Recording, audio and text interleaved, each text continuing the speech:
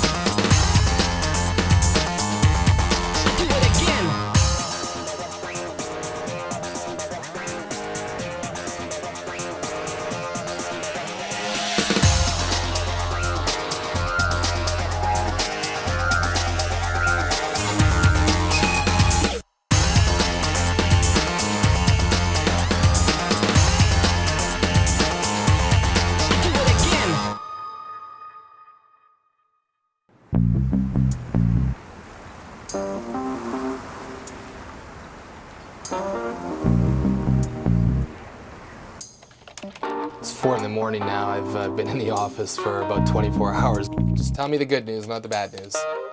You have to be able to work for 36, 48 plus hours straight through the night. Thank you very much. Got a bunch of deadlines in the morning. We have to have a term sheet out to a company that we're hoping to be able to invest into. We also have a meeting with a very large investor. We've got probably 6 more hours of work to get done in the next 3 hours, so we have to get their information in front of them for the meeting, or that's it. We'll miss the opportunity of them being able to invest into our new fund.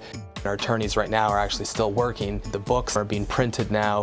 We have until 8:30. Everything absolutely needs to get done on time. Family business. It's a very big opportunity for us. It's left before we get these books in. I'm gonna call, just make sure it's on its way. Let's circle back. So it's 4:30 in the morning now. I'm almost done turning this document. Yeah, I'm drinking some coffee and trying to stay awake. My partner just went home. He's gonna come back in 2 hours so he can actually take a fresh look at the work to make sure there's nothing that we missed. After I finish everything up here, I'm gonna run home, have a cold shower, probably lay down, try to close my eyes for 20 minutes, set 3 or 4 alarms, just try to reset the bearings and be fresh for morning. You know, really I need 2 hours of productive, fresh time in the morning. You only have one shot to make a first impression.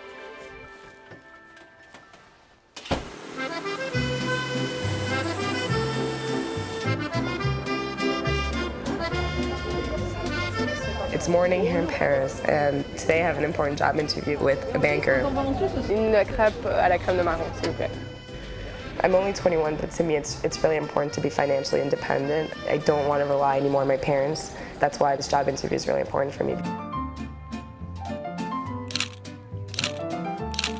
My family's originally from France. French is my first language, but I have some work experience in the States. So I think a combination of France and America would be a good fit for the position. Oui, bonjour. Oui, ça va et vous? Oui, très bien. That was Richard. I'm meeting him in a couple hours in his office. So I definitely need to get going now.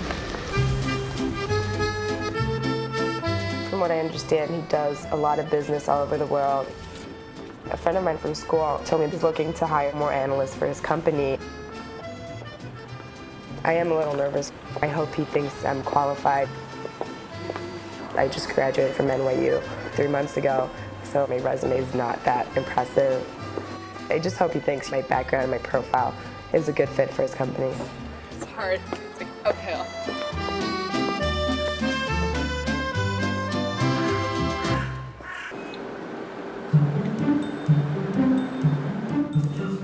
It's going to be tight to get to the meeting time. We have to get the books printed. That usually takes a few hours, so it's going to be right at the deadline. I'm meeting with a large insurance company who's looking to invest in us. Big companies like that, especially where they have to get an audience together, it's tough for them to all orchestrate their team, so you really can't be late. As you can see, I like a lot of ties. It makes wearing ties a little bit more exciting. I have a different color set and type of tie for every type of environment. Blues, more neutral. Of course, reds for your power ties. Then you have seasonal ties as well, like greens, yellows, and so forth. I've been up all night tonight. Typically, once to twice a week, we have an all-nighter. You train yourself to be very disciplined and organized, and that's the key. Everything's scheduled, everything's agended. Short-term memory gets a bit slower when you get tired. You've got it written down, so you've covered it, and you're ready.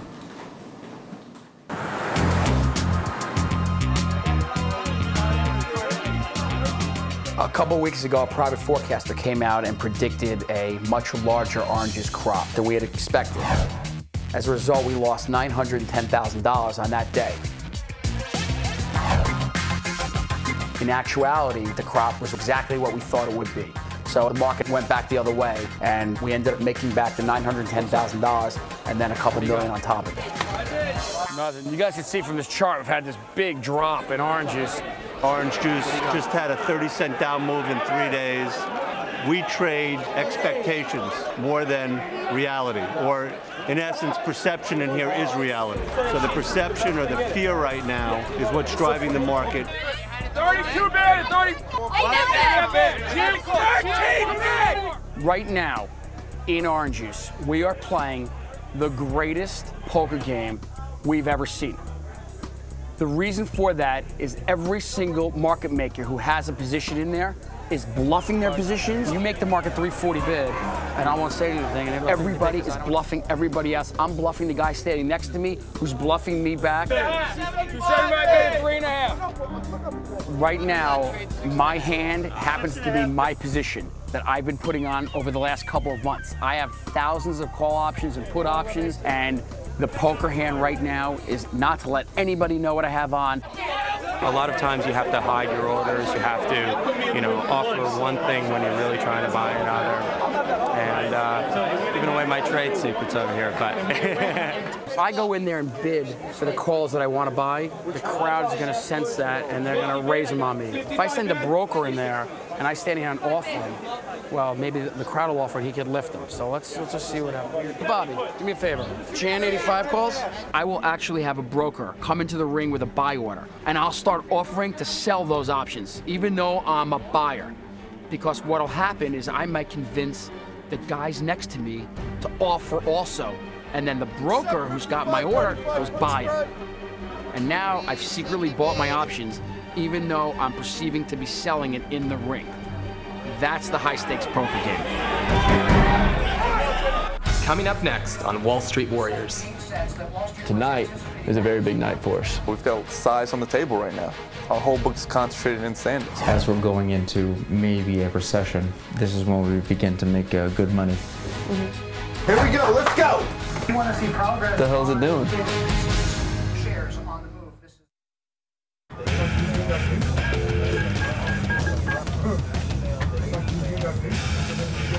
Hello, Brian. Listen, calling you real quick to touch base on SanDisk. You own 2,000 shares with us.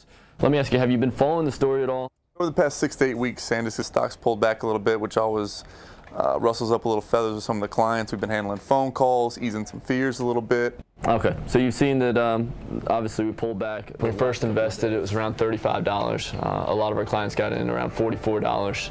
After last earnings, they hit great results. The stock ran all the way up to $60. We were very excited. There's great prospects for this company. So we didn't sell it off, we held on to it. Then that's when our character got tested a little bit because it pulled back to $46. Today it's at $50, a touch under $50. Now tonight is a very big night for us. We got another earnings call. Bottom line is we think that tonight with earnings we'll see a very good number. Earnings call's at 4 o'clock. That's when the numbers will be released. We'll hear everything about 4:05. I'd say probably one of the biggest days of me and Jimmy's career. We've got size on the table right now.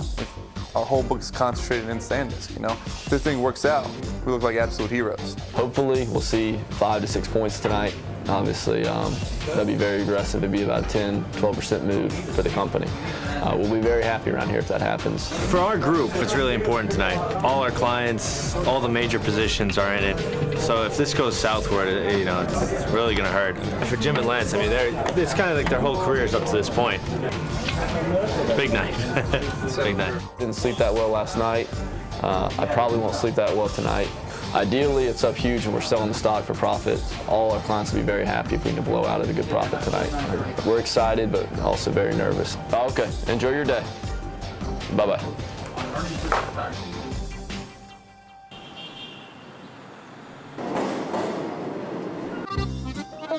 I made it to the interview on time, but I was a little nervous. I always get pretty nervous before interviews. You know, as soon as you walk in the door, you're being judged. I just don't know if I should say what they want to hear, or just be myself, and you know, it's an uneasy situation for me. Richard Oltas, nice to meet you. My first impression of Richard was really good. Where'd you fly in from? New York. He seemed very friendly and outgoing. He's actually American. He's been living in Paris, I think, for 15 years, he told me. Thank you for coming by. Well, thanks for having me. Appreciate it. We are looking to recruit one person at the analyst level, someone right out of undergraduate. Basically, we're looking for a sponge.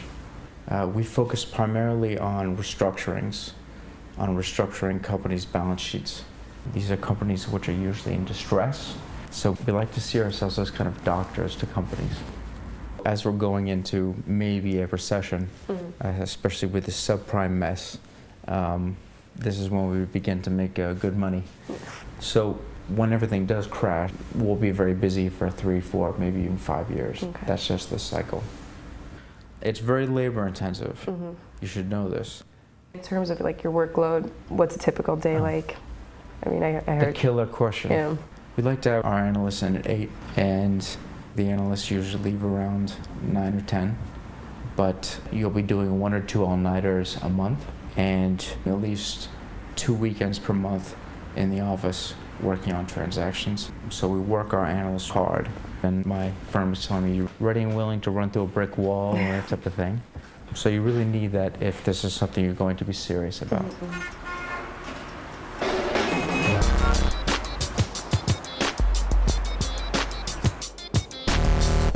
I got very lucky today. Orange juice was up this morning and I got to sell out about 125 futures contracts. So today worked out perfectly well. I'm now gonna go home. Hopefully there's no traffic. And I'm gonna barbecue with the family and hang out with everybody and do a little relaxing.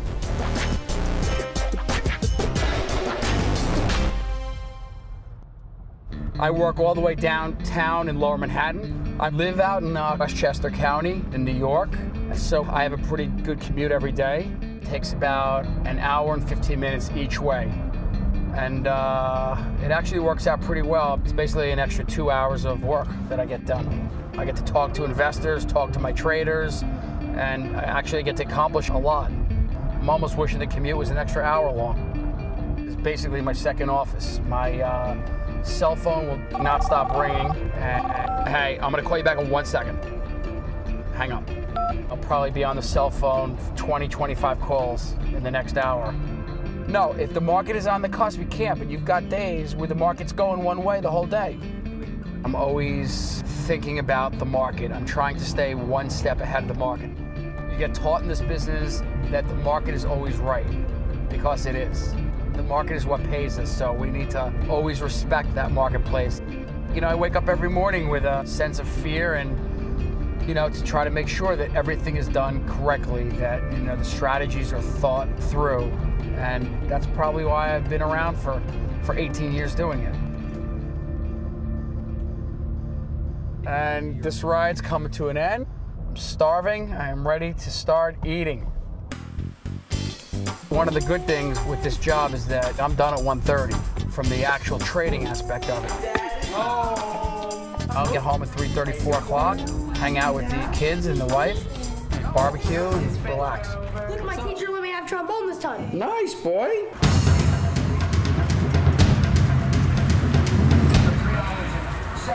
That Wall Street was anticipating. Tonight is a very big night for us. You know, we've got size on the table right now. Our whole book is concentrated in SanDisk. Street's looking for 33, 32. Our ideal situation, they come out and say 50 cents. That'd be great. I got a good feeling about tonight. I think they're going to beat Street's estimates. I think the Street's really low right now. So if they come in with a really good number, we could see the stock jump significantly. I think we see, 5-6 points, and we've got a nice month ahead of us. This is always the worst part, is sitting here waiting for that. Less than 1 minute, the market's closing. We don't know the exact time the number's coming out, but it's imminent. Come on. Mine too, dog. It's not just the number. The number comes out, it can be a great number. The stock could shoot up. If the CEO says one negative thing, the stock will still fall out of bed. There's the bell. All right, market's closed. Come on, baby. So close now we can taste it, so we'll see what happens. Coming up next on Wall Street Warriors. Everybody else was friendly, except for Larry. Any new guy that comes in there, it's quick decapitation. That's the bottom line. There's a ball tonight. I have to get up, make a speech in front of a few hundred people. It's high pressure. There's a lot going on. This is when I force myself to take deep breaths.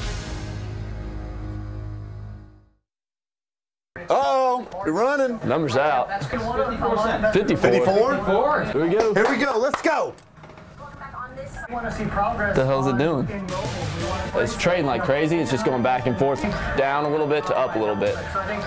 But it hasn't decided which way it wants to go yet. Things all over the place.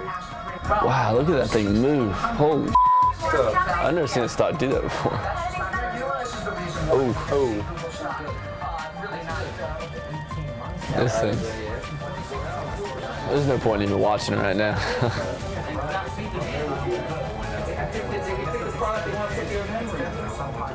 Markets still decide what they want to do with the stock. It's a little bit down from the close, but hit the ball of the park as far as the numbers are concerned.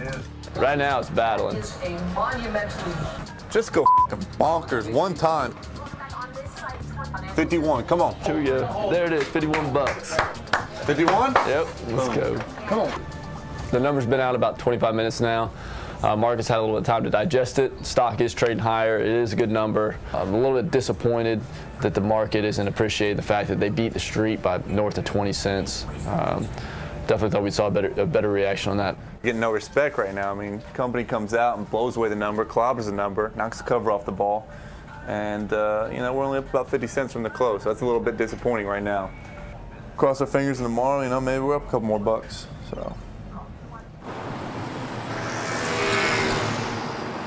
So you're comfortable with financial modeling, the accounting, the books, French, English, German?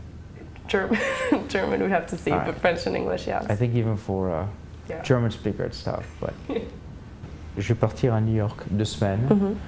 Je vais réfléchir à une offre. J'ai une idée de ce que tu recherches en termes du package financier. Tu me dis 50, tu touchais $50 000 avant chez Paribas.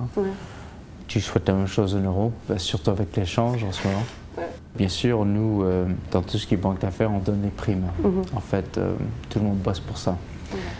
Les prix, normalement, ça peut être un multiple de 1, 2 à 3 fois, même à ton niveau. Mais en contrepartie, il faut que tu sois complètement ouverte à vraiment bosser comme malade. Voilà, comme tu dis. Tout ce que j'ai cité comme exemple, ça c'est du réel. Ça peut être très intéressant financièrement. Moi je suis complètement honnête, c'est difficile avec les amis, c'est difficile un peu avec la famille, parce qu'on est toujours au boulot. A priori, non, c'est quelque chose qui m'intéresserait.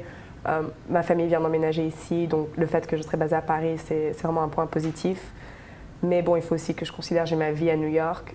Les heures dont vous me parlez, c'est vraiment quelque chose, il faut que je sois sûre d'être dans le bon état d'esprit, que je sois vraiment prête à faire à m'engager à ce point-là, quoi. C'est pas quelque chose pour vous faire peur, il faut juste être réaliste. Non, bien sûr, et j'apprécie que vous soyez honnête dès le départ.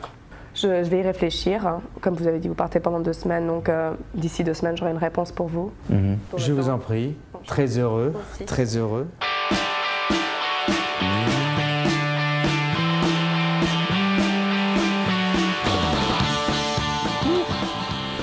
What happens when you buy the whole side of cow? Got the tomatoes? My dad is a trader and he says he likes it, but I don't know if I would. If it makes me money, I'll do it. But I'd like to be a baseball player. Mi bonita. I'd like to play for the New York Yankees. And I remember he brought you down to the floor He introduced you to everybody else except the new guy, which is me. That is true. Really? That is true. I remember that. I don't remember that. Yeah. Everybody else was friendly except for Larry. It's like protecting his territory. So after he found out that I lived up and around the area here, now he's actually one of the nicest guys and has become one of my good friends since. That's me. Any new guy that comes in there, it's quick decapitation. That's the First of bottom all, line. it's every trading pit's the same way. Right. Orange Juice Pit, as crazy as they think they are, it's pretty civil compared to what the other pits are really like. Andrea, tell Tom about our first date in Central Park. With Oh my God. We have this lovely picnic date and he whips out Pepto-Bismol and he's chugging it from the bottle. Like the stomach, he has trader's stomach. Like he's always got like upset stomach. I mean, if that wasn't a sign that I should have cut and run. I was probably short the market and the thing was up and I was freaking out about Monday morning. I was just drinking it. She's like, you want some ice with that? It was gross.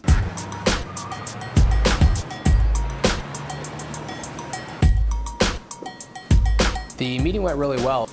There were a lot of very pointed questions. People are trying to grill you quickly, throw you off balance. They wanted, really snappy, quick responses. They verbally indicated they're in our next fund. So the meeting went great and looking forward to hopefully having them as an investor. Now that that meeting's over, we need to switch gears because there's a ball tonight. Getting stuff ready here. This is the camera. I sit on the board of the Canadian Association of New York, which is hosting the Maple Leaf Ball, and I'm the vice chairman of the ball tonight, so I have to get up and make a speech in front of a few hundred people, which includes some very senior business executives. It's high pressure, it's frantic, there's a lot going on. This is when I force myself to take deep breaths, take long breaths.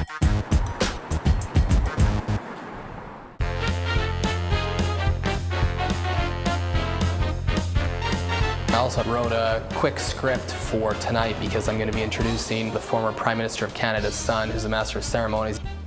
I'm really excited. It's the Gotham Hall where we're at is an absolutely gorgeous venue. It's an old bank, has 100-foot ceilings. It's a stunning place, and hopefully there'll be some good relationships to make tonight.